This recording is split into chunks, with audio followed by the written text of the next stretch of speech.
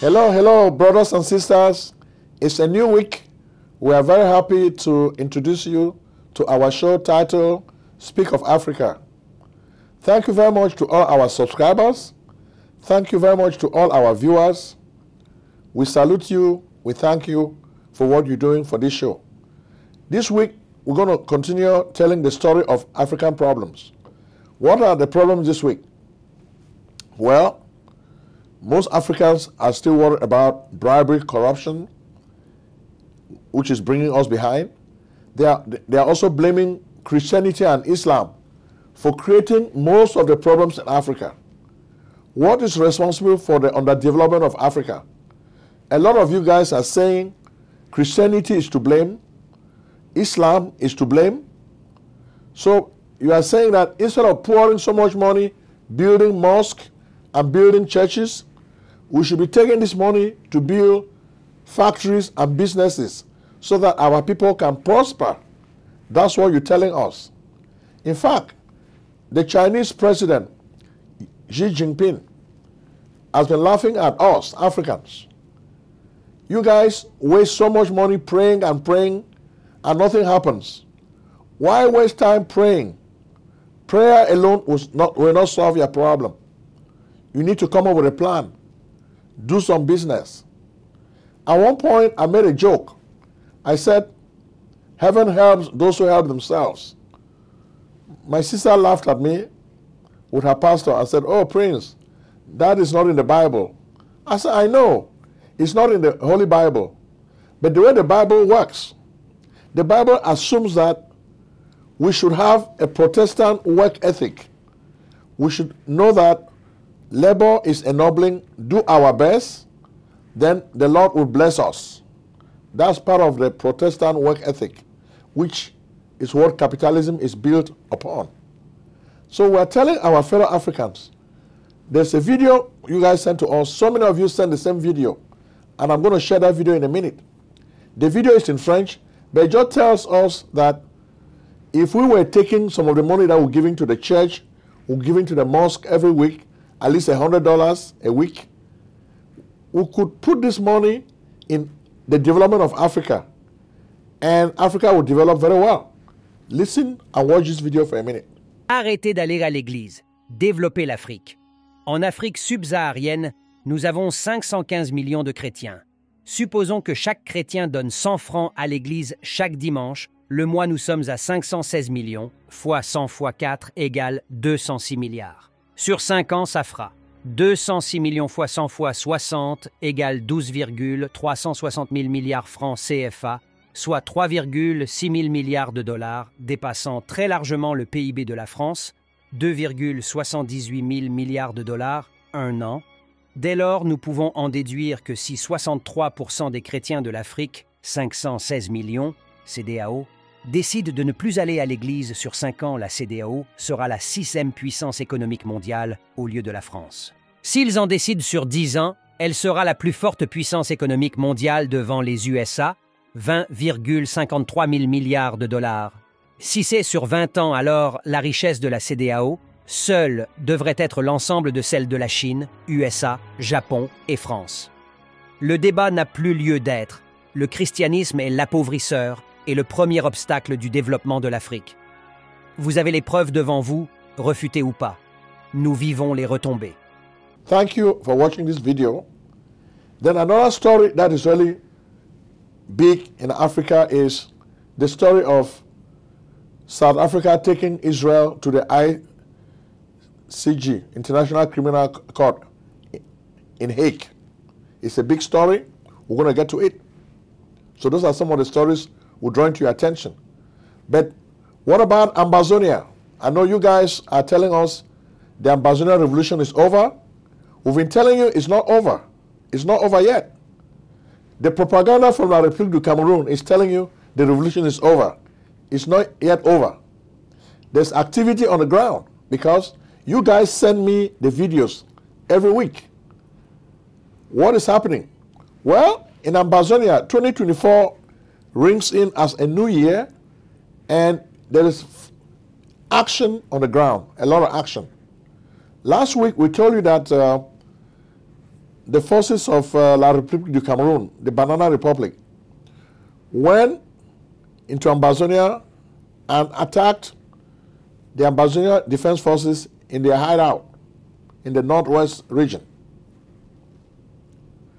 In retaliation, this week, we're seeing that the Ambazonian guys are back in action. Big, big, big. Dr. Lucas Ayabacho, the leader, the guy who really created the self-defense posture in Ambazonia, came out and attacked the funds. He's realized that the people who are really creating problems in Ambazonia are the enablers. They are the ones who are prolonging the road to Biya. They are the ones who are prolonging self-determination for Ambazonia. And he's telling these funds to watch out. Ayabacho made a lot of these pronouncements, but it looks like some of the funds sat back and decided to fight back Dr. Ayabacho. So we have a video of a guy. We don't even know where this guy is a fund, but he claims to be a fund. We've tried to talk to a lot of people in the northwest region to identify this a guy who claims to be speaking for funds, but we don't even know his name. So watch it and give us more information. Watch the video where he's complaining about Ayabacho. Watch it for a minute. We, the funds of Northwest, were going to take action against Ayabacho and the other Northwest elite that have been disturbing our region and our country. Enough is enough, Mr. Ayabacho. Of recent, funds of Northwest had meeting to deliberate on putting NEWSWORTHY in place so we can talk as one man, and you started insulting funds that are going to kill them and their families. Young man, that's uncalled for. And it is sacrilege. You have gone far and far and far. It's enough. Enough is enough. The funds are going to sit up and do something. To this effect, I think we are going to sit up and we are going to storm the embassies where these Ambazonian, so-called Ambazonian leaders are found. We are going to storm their embassies, even for 1 week, 1 month, calling on the government to repatriate you people back here so that at least something should be done to you people for this, for peace to return to our country. We have suffered enough, our people have suffered. Enough of this nonsense. Enough of this nonsense. You cannot be smashing funds and killing and taking them to the bushes, beating them left and right. No. We cannot continue taking this, Mr. Ayabacho. You have to stop this nonsense with the so-called Ambazonian government. Yes. It's an imaginary government that cannot exist and that will never exist. Thank you for watching this video. Then, of course, what did the Ambazonia guys do to show that they are angry?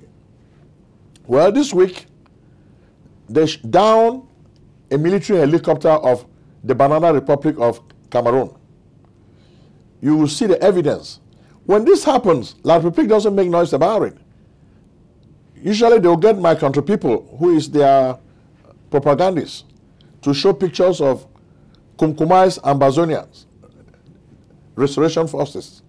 But this time when the helicopter is down, my country people doesn't do anything. It doesn't show it on social media. It doesn't show it on YouTube. It doesn't show it on Facebook. It doesn't show it on Twitter. But we have the pictures because you guys on the ground are sending us the pictures. We have the pictures of the down helicopter. The guys use an RPG, a rocket-propelled grenade, to down this helicopter. We understand over 13 military officers from La République du Cameroun lost their lives. So this is in retaliation for the guys who were killed. You hear General Efang, big number of ADF was killed when the B people attacked the ADF hideout. In retaliation, in less than a week, the guys came back strong and downed this helicopter. So it's a major blow. This helicopter cost more than 200 million. So the occupation is becoming very costly for La République du Cameroun, thanks to the brave forces of the Ambazonia Restoration Forces. Then the guys are back in action. Even the Bamile case, who are enablers, are being targeted. We have another video that you guys sent to us. This video shows the burning of vehicles belonging to these Bamileke guys. The Bamileke guys are collaborating with the SDOs and the DOs in this part of the world. So the Ambazonian Restoration Forces have decided to take out all these traitors. So traitorous forms are targets of Ambazonian Restoration Forces. So that's what the guys are doing. They are claiming that, well, if you are an enemy and you are obstructing our journey to Biya, we have to take you out. Yes. The one about Milikepo and this way they devil up. They don't tell me road no the pass. They only insist we walk a pass. Because in Abamilikepo they stay they don't go home meeting and zero they fund up. Yes. A Major General they only brought this so. You don't catch them for road, took fire for day. You don't forgive warning for more than 2 days. They always say though that's what they had come because they've been a French people. They go home meeting for day. Say they don't neutralize all soldiers from Gogutunja. Say now la Republic control Gogutunja. They forget for no saying Gogutunja then under the ARF of Gogutunja under Major General the Ole Bro. Yes, the one I warning. Any man we want for contest and to me come. We'll be ready for born. So right now they don't have any mercy for traitors and enablers. And Dr. Ayabacho is making it clear that he's going to target all these people. So he's keeping to his word. He's doing exactly what he preaches. He's attacking them, and you can see the action in Ambazonia this week. So when somebody tells you from La République that Ambazonia is finished the way Biya did in his end of year speech, it's a lie. Because we're bringing the truth to you, and you guys are sharing the pictures and videos with us, and we're sharing them with all our viewers. So thank you, Ambazonia. 2024 is a new year, and we understand that you guys are going to take things fighting hard for the people of Ambazonia. Sisiku Ayoktabe, your leader, you guys are remembering him. You send us a lot of messages. You want to thank all the generals, General Ivo, all the guys who have fallen. You want to thank them for their bravery, and you are praying that the liberation, the real independence will come fast. It will not last. Okay? From La République du Cameroon, we have a lot of news too. The clan of Biya is falling apart. The house of Biya is falling apart. That's what we are noticing right now. Okay? There's so much infighting among the people in Biya's clan. You have the people from Nangai Boko who are behind Chantal Biya and Ferdinand Gongo. Then you have the Bulu clan who are behind Frank. Then, of course, you have other folks who are fighting for power. So the people are just fighting. So the way we see it, power is leaving a dying king, King Biya. So the people now are very brazen. They are emboldened. They want to do something so that they can take over power. Okay? That's what is happening. So it looks like there's going to be a whole lot of bloodletting among the Betis before the dust will settle. Before the French come in, the Betis will kill themselves in big numbers. This is my prediction. It's going to happen. It's very sad, but it's going to happen. Next, we take you now to Congo DRC. Tired of waiting in long lines at the emergency room or your doctor's office? You should be. Why wait in long lines for care? It's time for you to come to Lucille Urgent Care. Real care, no waiting. Lucille Urgent Care, the best place for true and loving care. Service at Lucille Urgent Care is convenient, fast, time-efficient, affordable, accessible, transparent, and cost-effective. Royal treatment is your right. Indeed, it's not just a privilege or pejorative. Skip the emergency room's long lines, kiss the ER goodbye, say farewell to your old doctor's office, pay less, save time, enjoy the excitement of convenience, receive immediate treatment, get the healthcare you need quickly and affordably. Lucille Urgent Care offers many express services: rapid COVID-19 testing, on-site prescription, preventative lab services, imaging and x-rays, urgent medical treatment for common illnesses and injuries, routine vaccines and flu shots, work-related injury services, pre-employment, occupational, annual, and sports physicals, immigration exams, and much more. Same-day treatment, rapid lab results, extended hours, weekend hours, no appointment necessary, no insurance necessary, no doctor necessary, walk-ins accepted, telemedicine available. We are open 7 days a week with evening and weekend hours. We are located in Maryland, Lucille Urgent Care, 903 Half York Road, Towson, Maryland, 21204. Website, lucilleuc.com. Call at 443-275-1286 or 301-593-4897.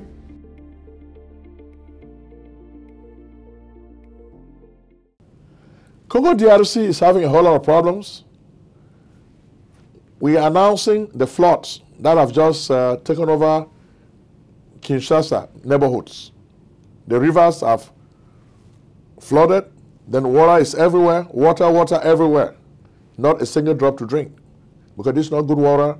The people's property is damaged, and it's very, very sad, and we feel bad for our Congolese brothers and sisters, and we think this is a bad thing.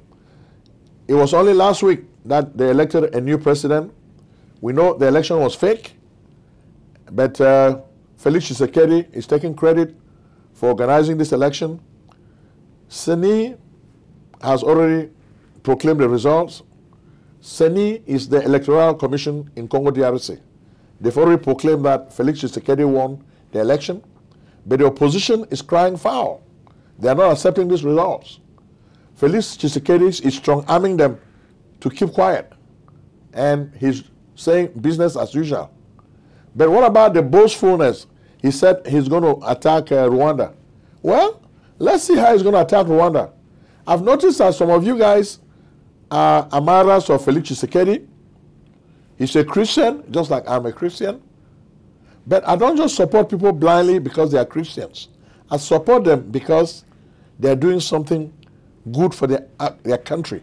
They're doing something good for Africa. That's why I support them.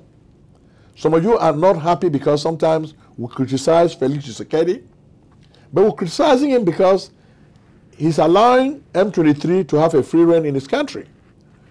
Now, during the campaign, he said, oh, I'm going to attack Rwanda. The people were clapping, yeah. He's going to attack Rwanda. Let's see if he has the muscle to attack Rwanda. Some of you guys are challenging us by saying that, oh, Felix Tshisekedi has the weapons now. He's going to do something about it. Sure, we encourage him to attack Rwanda and liberate his country. That's what a president should do. Words are cheap, okay?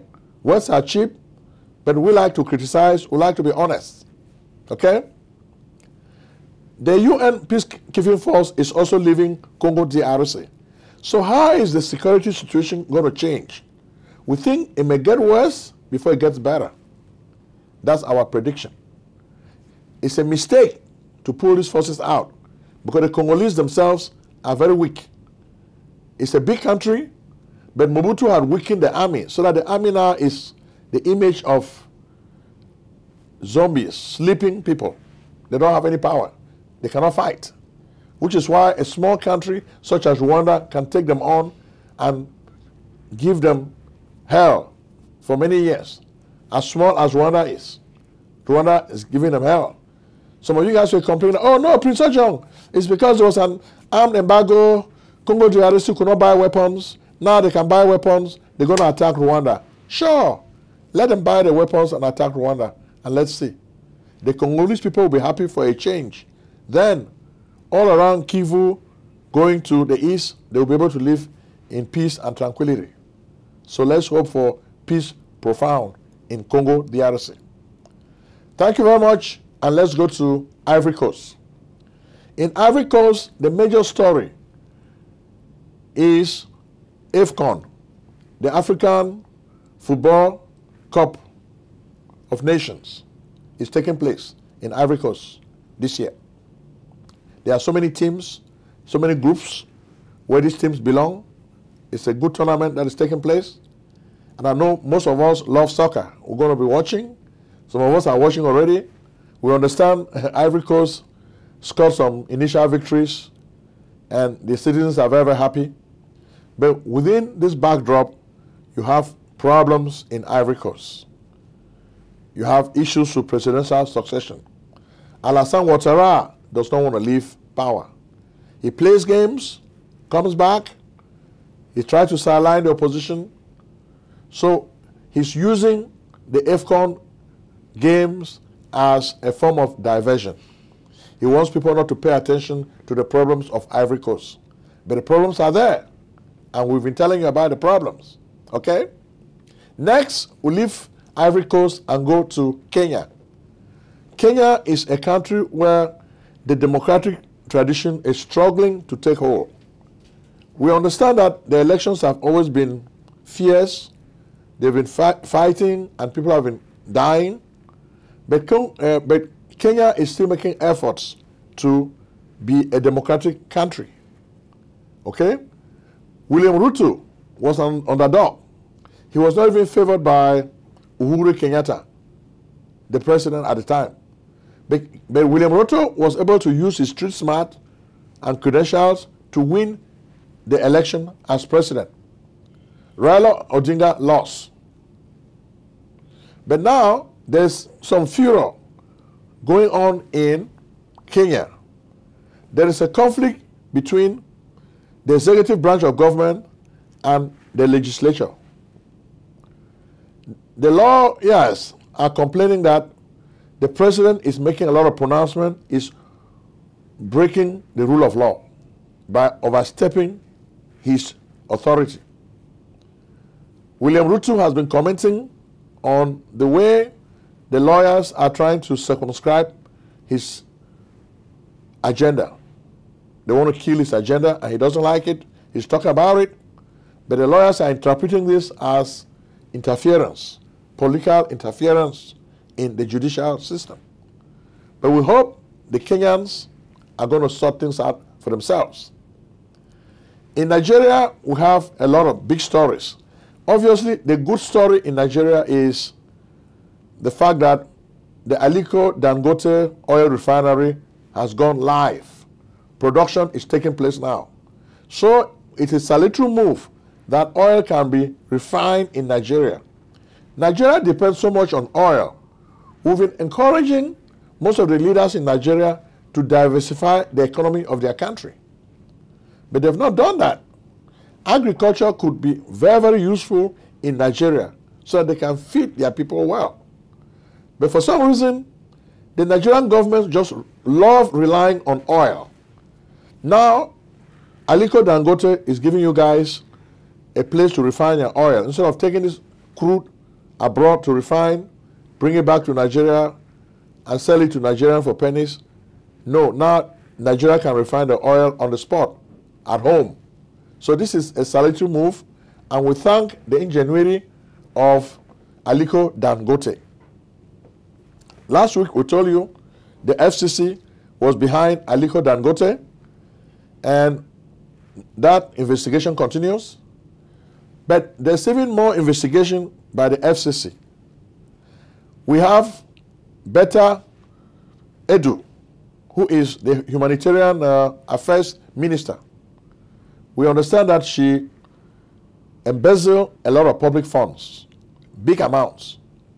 And Bola Tinubu decided to sack her from his government. We think this is a salutary move. Why did she steal so much money, money that was intended for poverty relief? She stole this money, and we think, unlike did something nice to fire this minister, we hear Betta Edu even went to Asorok to meet the president to ask for sympathy. But Bola Tinubu refused to grant her audience. Her entourage was chased out of Asorok like a bunch of bandits. So we think Bola Tinubu has set a positive tone by condoning justice, by making sure that people don't steal money. I don't even understand the way most African governments function. Why do you allow ministers to have direct access to money? What kind of economy are you running? These people should not have access to money. But it looks like they always bypass all the checks and balances. Now the lady puts all those millions, over $600,000 in her personal bank account. Is that not sad? Whereas the president wants this money to go and help poor people. This is supposed to be poverty relief. the minister who is in charge, it means that she does not even believe in the policy of the president, which is the policy of poverty eradication. She doesn't want the poor to live in peace. We understand Bola Tinubu loves poor people. He likes to give money away to the poor. Now, the money that he has set aside from his government to go to the poor, Beta Madu is stealing this money. So this is not a good thing. So it's not a good thing, and we draw your attention to it. Next, we take you finally to South Africa. Do you need tax preparation services? We can help. Contact PJ Tax Service, America's only full-time income tax preparers. Like the good old doctor, we do not close our doors after April 15th. In fact, we stay open all year round in order to serve you. We are located at 11207A, Lockwood Drive, Silver Spring, Maryland, 20901. Make an appointment today with Prince Ojong, your tax expert. Call 240-350-1131 or visit us on the web at www.pjtaxservice.com. The story in South Africa has to do with justice. You've heard a lot about the International Criminal Court in Hague. Okay? So far, this court tends to judge the African presidents. What about presidents from other countries? For example, Israel. Well, last week we told you that the government of South Africa decided to file a case against Israel, the genocide in Israel. You should know that in 1948, the United Nations created the protocols of the genocide. And Israel is violating these protocols. These protocols were established as a result of the Holocaust, when a lot of Jews were exterminated by Adolf Hitler. But today, Israel is ignoring these protocols, these genocide protocols. South Africa defended its position in court very well. Israel was really ashamed. But it's funny when you see some of the European countries that are saying that the South African case is without merit. America is not the only country. This week, we found out that Germany is also supporting Israel. Isn't this sad? It is really sad when you look at the suffering of the Palestinian people. Yet, South Africa continues to support the poor people of Palestine. Why?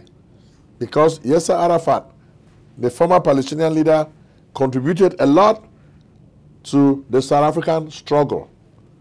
So it's more like, you help me, I help you. That's the law of reciprocity. Even when people were interviewing Mandela, why do you spend time with these guys? He said, no.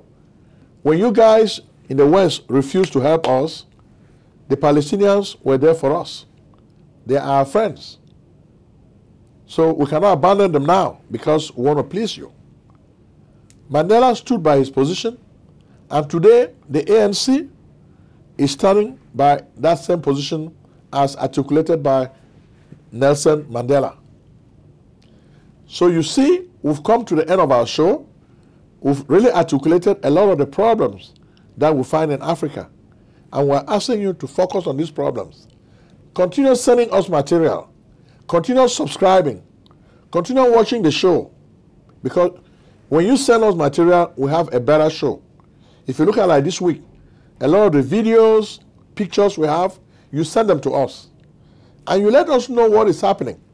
So we gather the information from you, then we prepare the show. So please spend time commenting. When you spend time commenting, we get a lot more people viewing the show because they see that this is active. Thank you very much, and may God bless you. Now more than ever, it is critical that medical facilities utilize modern, reliable electronic health records. Introducing Alexia HTC, the innovative, affordable online solution for physicians and patients. Doctors' visits, diagnoses, prescriptions, and billing have never been easier. With Alexia HTC, you can work more efficiently with the integrated flexibility medical professionals need today. Schedule a live demonstration. Call or visit us at alexiahtc.com.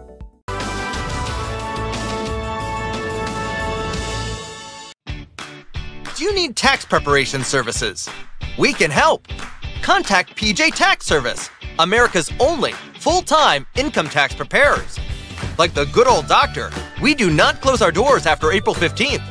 In fact, we stay open all year round in order to serve you.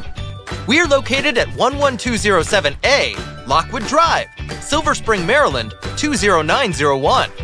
Make an appointment today with Prince Ojong, your tax expert. Call 240-350-1131 or visit us on the web at www.pjtaxservice.com.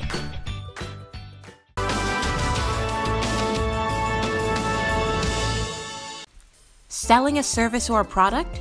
Need buyers? Use the African Nation TV as a channel to reach many viewers. Act now and call Prince Ojong at 240-350-1131. That's 240-350-1131. Act today.